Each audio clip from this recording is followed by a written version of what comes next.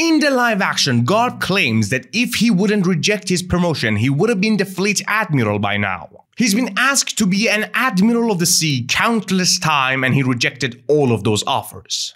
But to me, Sengoku was always the better choice for fleet admiral since he's a better strategist, therefore a military leader. But as we saw in the battle between Akainu and Kuzan, the strongest person is more fitted to be the leader of the marine. And I have to take back my claim. It is obvious now that the absolute standard for marine leadership is power.